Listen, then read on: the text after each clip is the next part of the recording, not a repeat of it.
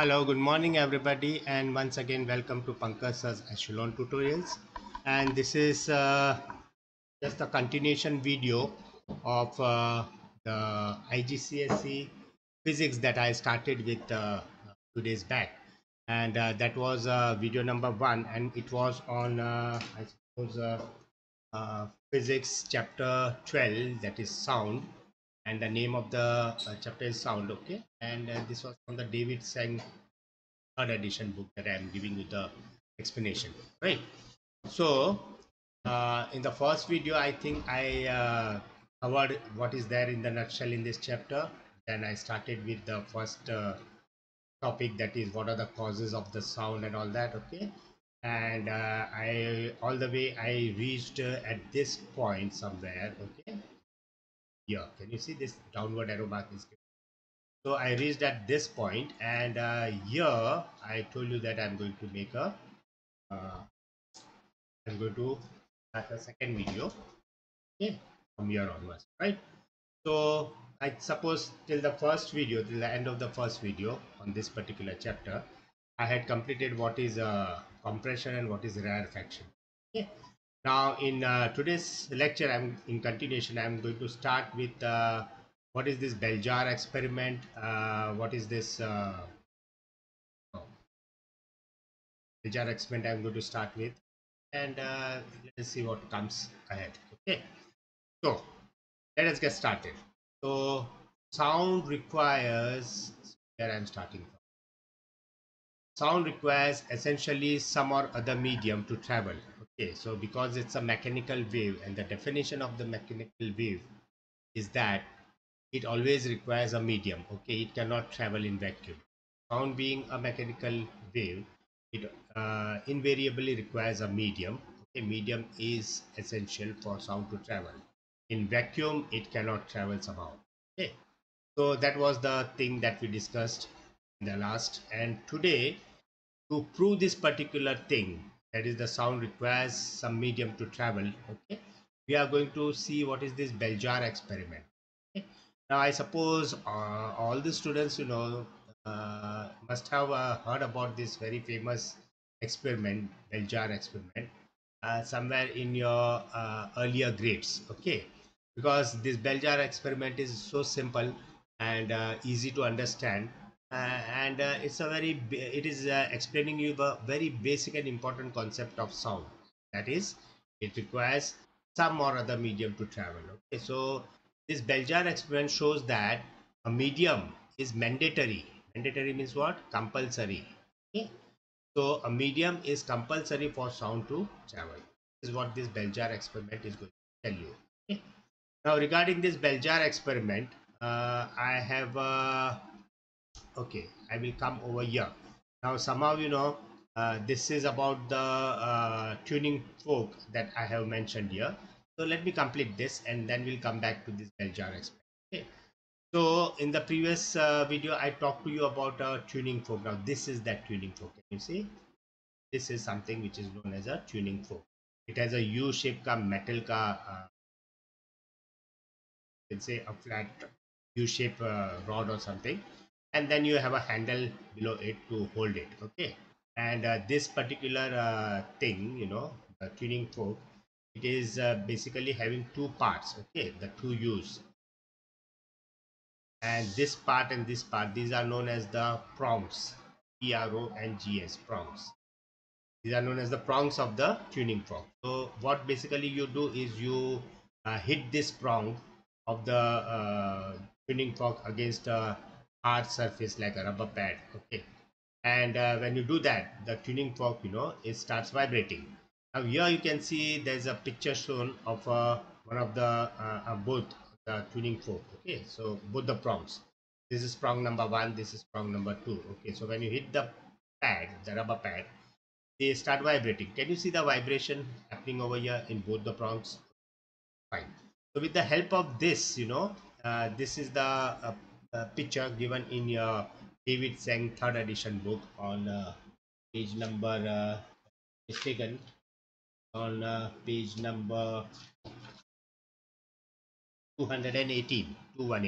Okay, So that's figure number 12.12. In this picture, he is trying to explain you the the tuning forks prongs move back and forth, okay, creating compressions and rarefaction in the air. So when the tuning fork is hit against a hard rubber pad, okay, both the prongs will start vibrating, and this vibration, is passed on to the particles surrounding this tuning fork, that is the air. So this tuning fork is always surrounded by air. In this case, it is surrounded by air. So air particles, these air particles, this vibration will be transferred, and the air particles will also start vibrating in the same way as the prongs are vibrating. Okay, so they will vibrate in a forward and backward motion. Okay, they will have a forward and backward motion.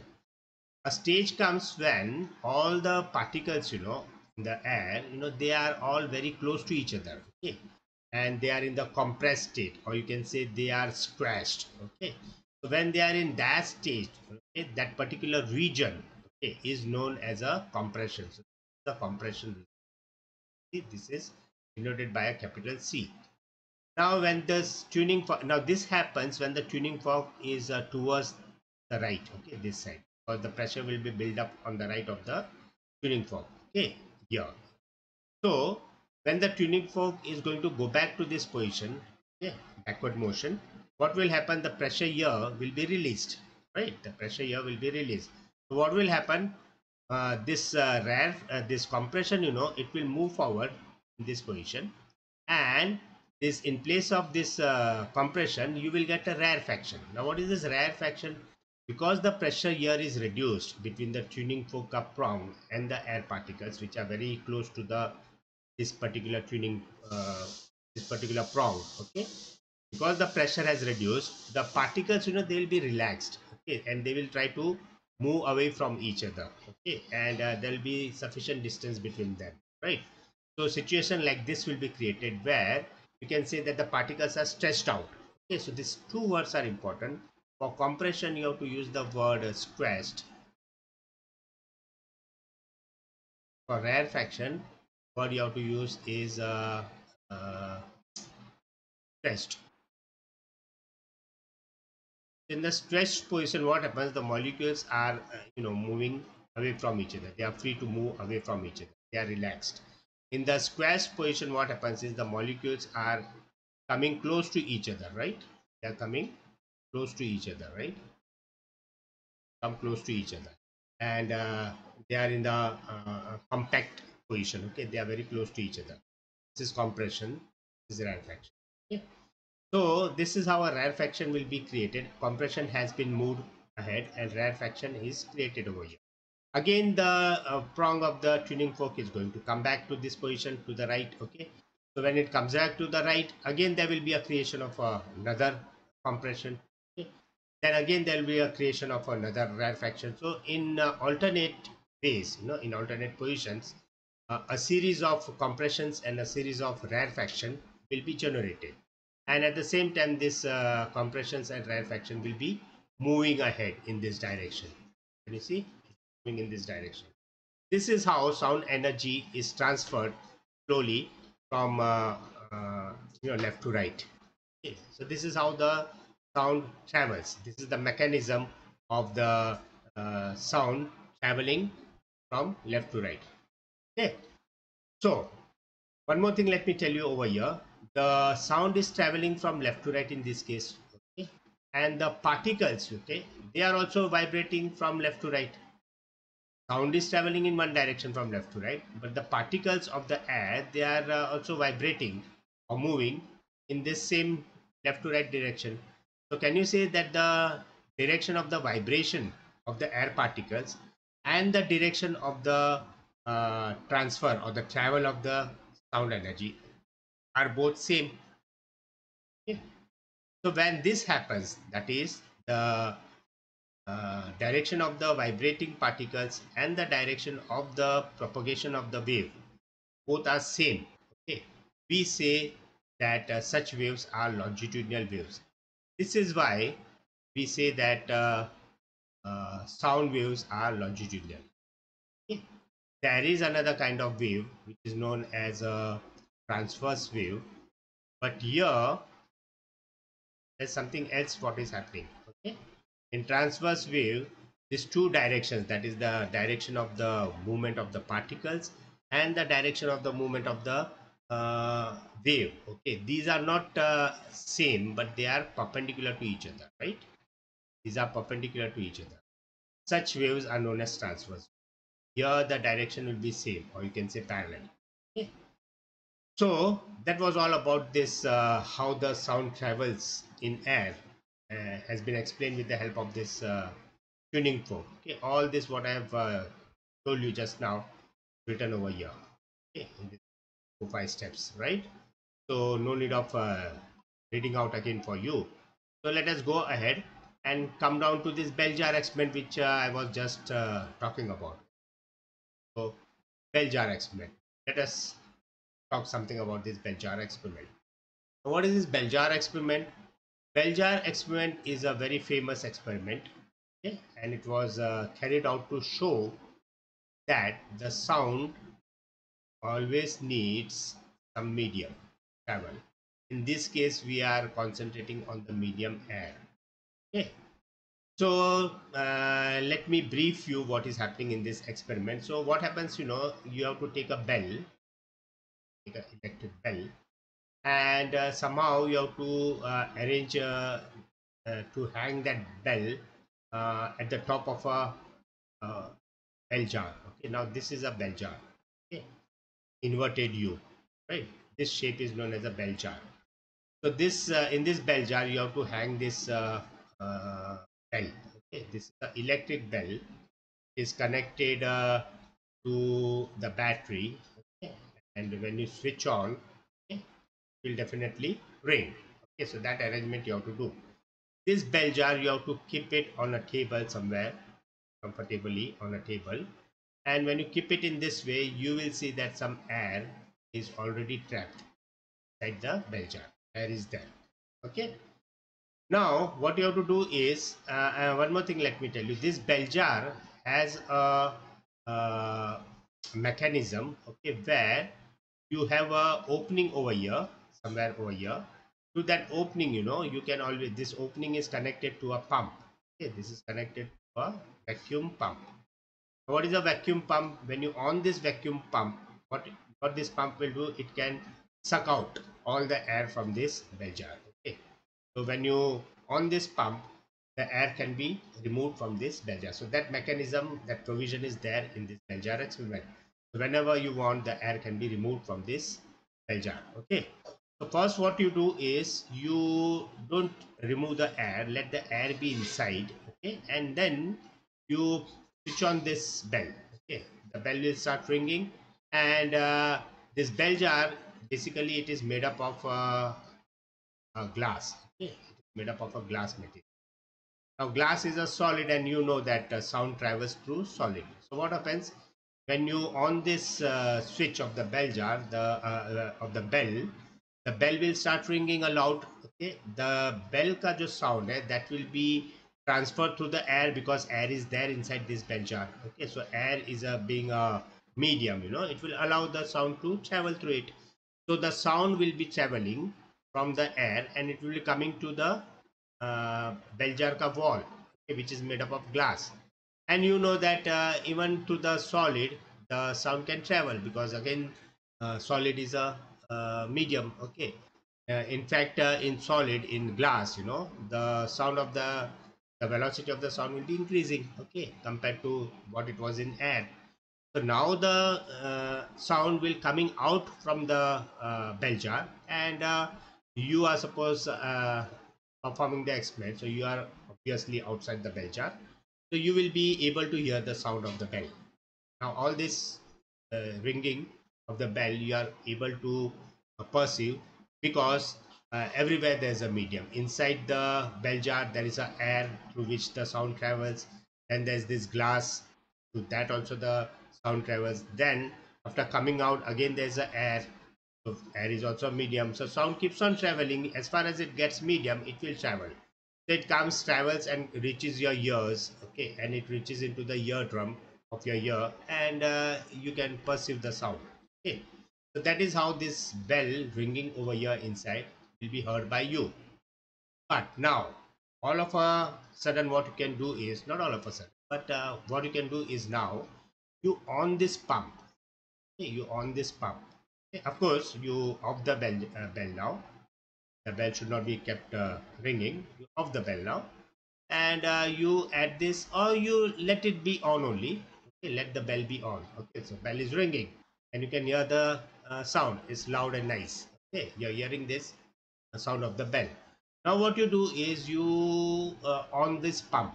Okay, when you on this pump, what will happen? The pump will become active, and it will suck out all the air, okay, gradually from this bell jar.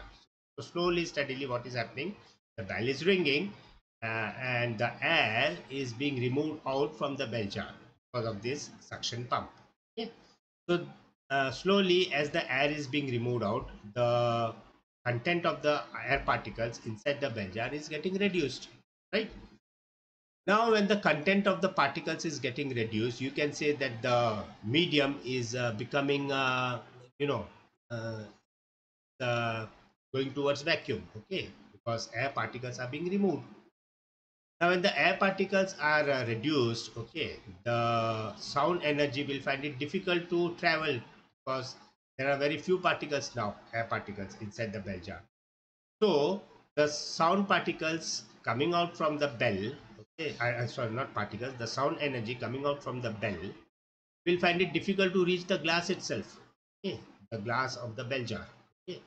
And that's the reason, now you won't be able to hear the sound as loud as you were hearing before, but the sound will now become very feeble. It will become less in its intensity. And as and when you keep on reducing the air particles, that is by the pump, it is removing the air. Once a stage will come when entire air is removed from the glass jar. Okay, so when there's no air inside the glass jar, you can say that there's a vacuum created inside the glass jar. And in vacuum, this bell is still ringing, but it is not traveling. Okay, so it is not reaching the bell jar ka wall. Okay, so when it is not reaching only bell jar ka wall, so there's no question of it coming out of the bell jar and reaching your ear. So that is how, after a certain stage, you won't be able to hear that sound of the bell.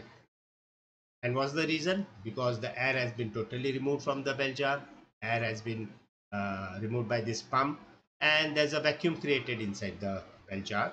And everybody knows that sound doesn't travel through a vacuum. So that's the reasoning and that's the explanation, which clearly indicates that without air, it would have not been possible for the sound of the bell to be heard by a person outside. Okay. So it proves that a medium like air is very, very essential for sound energy to travel. Okay. So that was that famous bell jar experiment. So having done this bell jar experiment, next is let us try to understand this few questions, and let us proceed. So question number 4, all these questions are from your David Seng book. So in the process of explaining uh, concept of sound from this book, okay, I'm also solving, or I'm also explaining you the questions the book are given, question and the answers. Okay, so it becomes nice for students to prepare for the exam, right? So question number 4 is this: explain why sound cannot be heard in a vacuum. Now, just now I told no particles to vibrate in a vacuum. When there's a vacuum created, or where there is a vacuum, obviously there are no particles because there is no medium, and so sound cannot travel in vacuum. That's the obvious reason sound cannot be heard in a vacuum. Question number 5: describe and explain what is heard when the vacuum pump is switched on in the bell jar experiment. In this bell jar experiment, just now I explained you, when you on the pump, okay, the suction pump, when you on it, slowly the air particles will be removed from the bell jar, from the inside of the bell jar. It will be removed. Okay, so the air particles are slowly reduced. So vacuum will be gradually created. Okay, so the bell is initially loud. Okay, so in the beginning, the bell will be loud enough and you will be able to hear it because the and there is sufficient air inside the bell jar. But once you on this switch of the pump, the air starts reducing. So the bell is initially loud, but as the air is pumped out of the jar, now when the air is pumped out, when you on this switch, the pump. So when the switch is on, the air will be pumped out of the jar and the sound becomes quieter, okay, or feeble you can say, until it cannot be heard as the air no more as there are no more air particles left to carry the sound vibration. Okay? So I hope you have understood this explanation. So a stage will come when the air will be totally removed from the bell jar and there won't be any air particles left out in the bell jar to carry this sound vibrations. And there's no particles left out, you won't be able to hear the sound. The sound will become feeble or quieter, and at one stage you won't be able to hear any sound. Okay, so that's the explanation of this question number 5. Let us move on to question number 6. A boy sees lightning and hears the thunderclap 9 seconds later. Calculate how far away is the storm. This question is related to this particular uh, formula. Okay, this T is echo and so this particular question is related to this formula. Okay, not exactly this formula. Okay, let us see. So fine, no, this is not related to this problem. Sorry. So let us see this question first. Right, now the question says that a boy sees lightning, okay, and hears the thunderclap 9 seconds later. So there is somewhere far away a storm taking place, or a storm has reached a place, and a boy somewhere over here, okay, he can see the lightning of this storm. Okay, so you can see the lightning, and after 9 seconds, after seeing the lightning, 9 seconds later, okay, after 9 seconds, he can hear, okay, he can perceive the sound of this thunderclap. Okay, so storms sound can be heard. The thunderclap is nothing but the sound of the storm. Okay, so that can be heard by this boy 9 seconds after he has seen this lightning. Okay, so there's a gap of 9 seconds between the lightning and the thunderclap.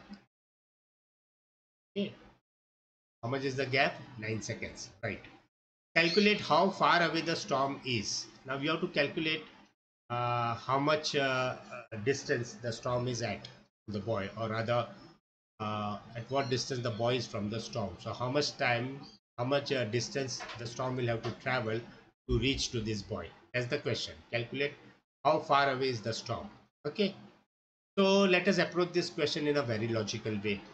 Okay, now you know that the speed of the light, or sorry, the speed of the sound, or you can say the velocity of the sound, Vs, is around 340 or maybe 350 meter second inverse. Okay? In air, this is the velocity, 350 meters per second. The meaning of this is every 1 second the sound is traveling 350 meters, isn't it? So in 1 second the storm will travel 350 meter. In another 1 second, okay, the 1 second it will travel another 350 meters. In the third second, another 1 second, will travel another 350 meters, right? Because the velocity is constant in air for this sound. So if you add up this 350, 350, 350, it happens to be 336, 900, and this 900, and this 50 plus 50 is 150. So around 1050 meters you get. Okay. So this 1050 meter, or roughly you can say 1000 meter, okay, for the sake of better calculation, we'll take, instead of 1050 we are taking 1000 meters. So 1000 meter will take how many seconds to travel? 3 seconds, okay? Because 350 meters traveled in 1 second, in 2 seconds 700 meter, In 3 seconds, it will be 1050 meters. So roughly it will be 1000 meter. So 1000 meter is traveled in 3 seconds by this storm. Now 1000 meter, let me write it as 1 kilometer. Let's do that. My statement becomes 1 kilometer is traveled in 3 seconds. By what? The sound. Okay. This thunderclap is nothing but the sound. Okay. Now this boy has heard the thunderclap 9 seconds later, isn't it? He heard the thunderclap 9 seconds later. So if the thunderclap is heard 9 seconds later, you can try to find out what is this distance, okay, in kilometer between the boy and the storm. If you want to find out this, you'll have to do unitary method and that cross multiplication. So 9 into 1 will be 9 divided by this 3. So 9 divided by 3 works out to 3. 3 will be the answer for this question mark. And because this is kilometer, this will be kilometer. So your answer is after 9 seconds, okay, the storm will be traveling 3 kilometers, isn't it? Whether it is sound will be traveling or the storm will be traveling, that is one and the same thing, right? So 3 kilometer is the distance between the boy and the storm. That is how you get this answer. Thus the storm is 3 kilometer away. Hope you understood this question. It was a simple unitary method that you have to use in solving this question.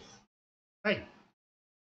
So that was question number 6. Let us move ahead and talk about speed of the sound, how it is affected, what happens when it changes medium and all that. Okay.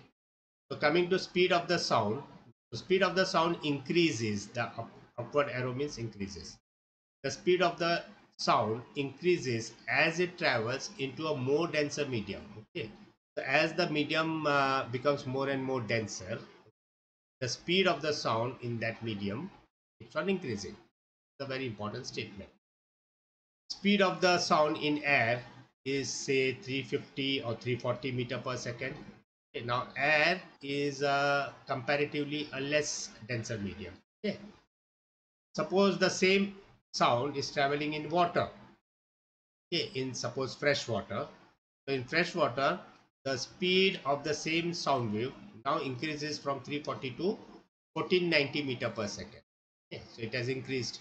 Why it has increased? Because the density of the water is more than the density of the air. Air is gas, water is liquid. So it all depends upon the spacing between the molecules. So in the gas, the spacing between the particles of the air or the gas, is quite large. Okay, so we say that because the distance between the particles is large, the sound will find it not easy to travel, so it will travel very slow. In water, what happens? These particles, they come very closer to each other compared to this air. They come closer to each other. The particles are nearby, so the sound will find it easy to travel through them. Okay, so the particles are nearby. So here the velocity increases from 340 to 1490. Suppose the water was not a fresh water, but it was a saline water. Okay. Some salt is added to that water, sea water you can say. So sea water may density is even more. That means the sea water ka density is increased. So as I told you, when the medium becomes more dense, the velocity of the sound increases. So from 1490, it increases to 1530 meters per second. Saline water.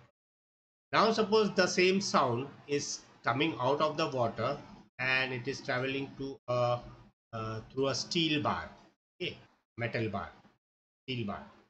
Now you will find that the sound is traveling still faster. Why? Because in solid, steel is a solid. In solid, the particles are still more closer to each other, okay, compared to water. Okay, they are still more closer to each other. They are very close to each other, and this makes the sound to travel even more easily because the particles are very close to each other. Okay, so the sound energy can step on one particle, next particle, that way, and it will travel really faster because it has a lot of particles to support it, okay, nearby. So the velocity turns out to be 4900 meter per second.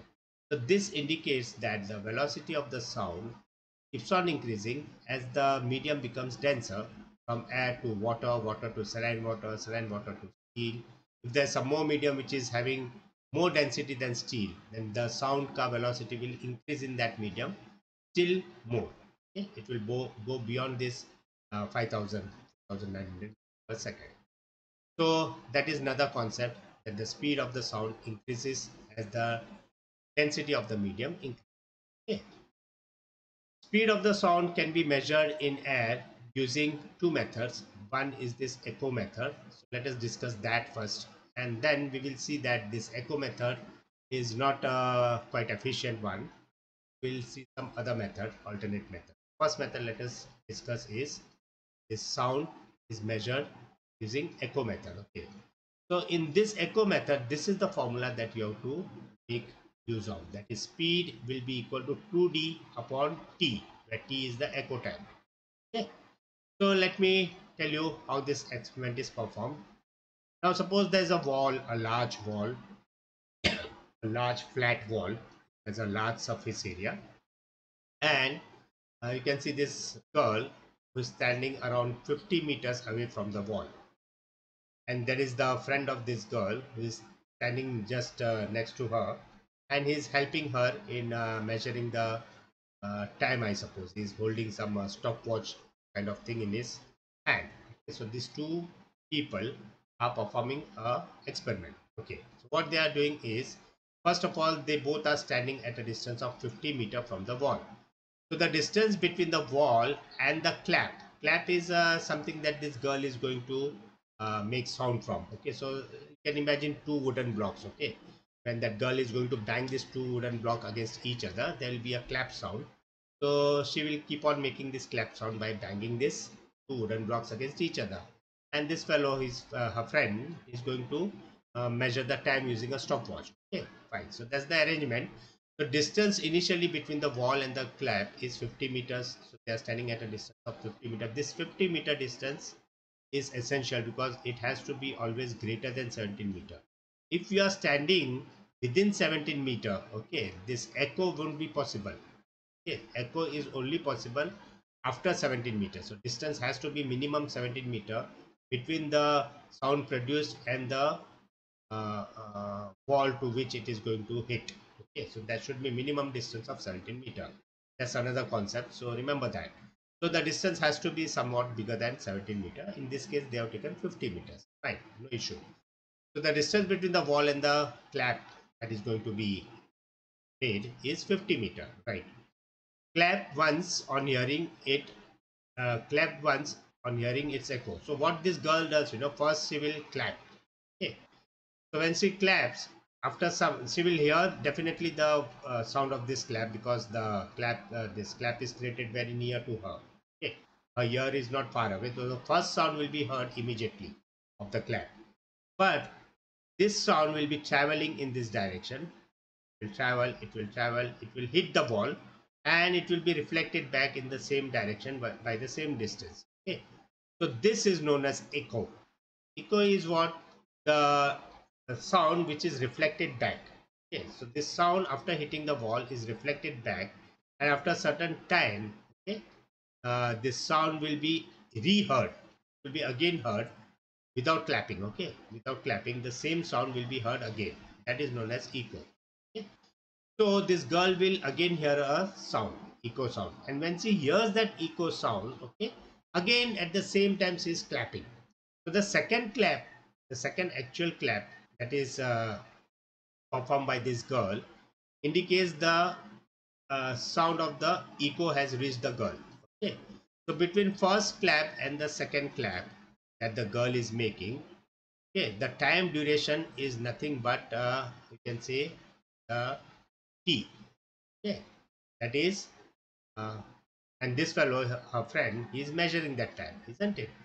So this time duration is your time taken for the sound to travel in this direction and come back in this direction. This time is known as echo time, which you have to take in this formula.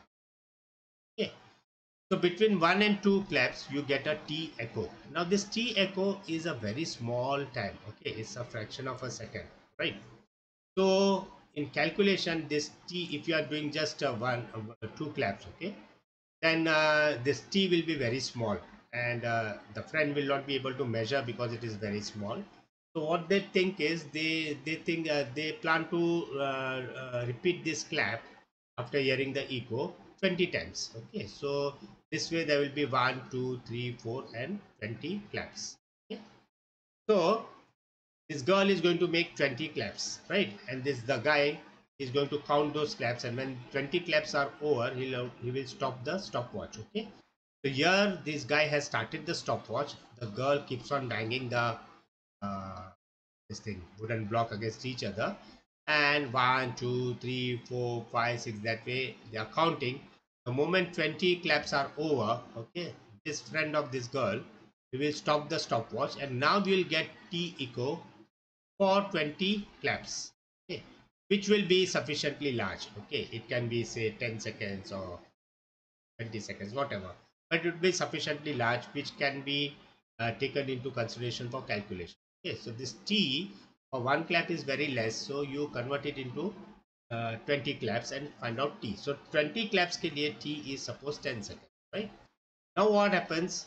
Now the experiment is over. Now the calculation will be starting. Okay, so here I have written this may this way 20 claps could be made.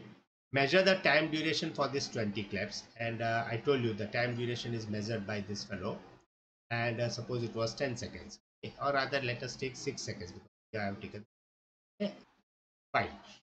So for 20 claps the time was 6 seconds, right? So now to total distance traveled by the sound each clap. Okay, so what is the total distance traveled by the sound? Now when the sound is made, 1, 2, 3, 4, these are each clap ka sound. Okay, so implies that sound is going to the, now each clap ka sound means the sound is going from here to the wall and coming back from the wall to same place. So each clap is nothing but the sound going to the wall and coming back. Okay. So 20 claps will be, what will be the meaning of 20 claps? It will be 20 multiplied by 2 into 50. Now what is, why it is 2 into 50? The distance between the girl and the wall is 50 meters. Okay, and this time for each clap is traveling this distance towards the wall and coming back again the same distance. So it will be 50 into 2. So 50 into 2 is 100. 100, and this is the this is for one clap, and you are making 20 claps. So 20 into 2 into 50 will be the total distance traveled by the sound. Okay, in 20 claps, what will be the total distance traveled? 50 meter, again 50 meter. One clap over, 50 meter, again 50 meter. Two claps over, 50 meter, again 50 meter. Three claps over, 50 meter, again 50 meter. Four claps over. So you can see in each clap, the distance traveled is 50 plus 50, 100 meter. So in 20 claps, the distance traveled will be 100 times 20, that is 2000 meter. I think that is understood. Fine. Now 2000 meter is the total distance travel, and this guy, he was recording the time right from the first clap to the 20th clap. Okay, so he found that after the stopwatch was started at the first clap, and when he stopped the stopwatch after 20 claps, okay, the time duration was 6 seconds suppose. Okay, so let us assume that the recorded time taken for 20 claps as 6 seconds. Now these two things you are going to plug in this formula. So speed is equal to total distance upon time, and total distance will be not this 2d, it will be 2000 meter. Why? Because we have taken 20 claps. Okay, so I'll take this total distance as 2000 meter, and for this 20 claps the time duration was 6 seconds, so this time I am going to take 6 seconds. So this time is nothing but the echo time, it is known as echo time. Okay, so 2000 divided by 6 meters will be nothing but the total distance traveled by the sound in 20 claps divided by the time required for the 20 claps. So it is 2000 upon 6. To work out, it will be 333.3 meters per second. 333.3 meter per second. For the approximation, you can consider this 333 as 340, and you can write that the velocity of the sound is 340 meters per second. So this is that echo uh, method by which sound can be, the velocity of the sound can be measured, of course, in air. Okay. But then there's a drawback. Why the echo method is not giving accurate value of the speed of the sound. Now this 340 meter per second is a no is a value which has been decided after a lot of experience, but initially they used to find that this figure, it was fluctuating every now and then. Okay, so it was never giving you accurately 340 meter per second. The reason for that was you are measuring the echo time. Okay, and this echo time ka measurement you are measuring using a stop clock. Okay, so in stop clock there is something called reaction time. Okay, it's possible that the friend of that girl may lose some time in reacting to on the stop clock or in reacting to off the stop clock. Okay, there may be a um, error in doing that. Okay, that is known as the error in the reaction time. So this is so there's no accurate value for this speed because the reaction time is in counting the time for 20 claps use an error. Okay, any human being can make such errors. Okay, so for 20 claps the reaction time will always be there. Okay, every individual is going to you know not start the stopwatch exactly at the time it has to be started. He will not off the stopwatch at the exactly the time when it will be off. So there will be this reaction time coming in picture, and because of that reaction time there will be always some error, and that's the reason this particular echo method is not 100% guaranteed. Okay? So for that purpose you have another method, which is this one. The better method is this one. Okay, so I don't know the name of this method, but let us see what happens in this method using electronic timer. So in this method, we are going to use this electronic timer. This is an electronic timer. Now, electronic timer is something which is going to immediately measure the time the moment the sound is reaching it. Okay, so electronic timer is not like a stop clock. It is not operated by any human being. It's totally mechanic, I mean electronic, so there won't be any reaction time involved in this. Okay, so by using this electronic timer you are removing out that error which was caused because of the reaction time. Okay, so using electronic timer and two microphones you have to use. Okay, so uh, what you do is you clap, okay, with the wooden blocks you make a clap uh, near the first microphone. Now this is microphone number one, this is microphone number two, and the two microphones are kept away from each other at a distance, say x.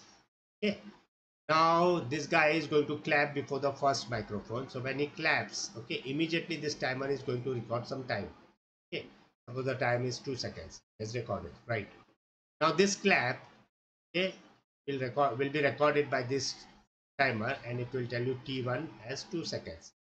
Now this clap will reach at this particular microphone number 2 after some time, because the microphone number 2 is kept at a distance away from the first microphone. The first microphone is very close to where the clap is made. Okay, so first microphone ka reading will be recorded first. It is 2 seconds. Then you will be this sound of the same clap will be reaching the second microphone after some time, because it is at a distance of say x from the first microphone, and again the second clap will be recorded. I mean whatever clap is heard by this microphone, it will be recorded by this timer. Suppose that is say 4 seconds, right? So you get in this timer two values. One is 2 seconds, one is 4 seconds. 2 seconds is for the clap from the first microphone, and 4 seconds is from the clap in the second microphone. There's a difference in these two timing. Okay. Now the difference between these two timing, that is 4 seconds minus 2 seconds. So T2 minus T1 will be 4 minus 2 is 2 seconds. So this 2 seconds, the difference in the time, is corresponding to this distance, isn't it? Now if you use this formula, speed of the sound in air is equal to distance upon time. So the distance between the two microphones you have to take as x, okay, which you can always measure with the help of this tape, and that you have to divide by this t. Now this t is nothing but t2 minus t1. the difference between the timer value of T1 and T2. Okay, so that happens to be in our case 2 seconds. So x divided by this time will give you the speed of the sound. Now this particular experiment is more accurate, it is more comfortable, and this is rather used compared to the echo one. Okay. Now in the next video I'll be coming to the questions, and this will be question number I think 7, 8 and 9, and that I will be discussing next video because time doesn't permit me. That's all for this video, and see you in the next video. If you happen to like my today's video, that is video number 2 on sound from Igcse uh, David Sang third edition book. Okay, if you happen to like my video, please subscribe my channel and motivate me to make even more videos. Okay, so see you, bye, take care all of you.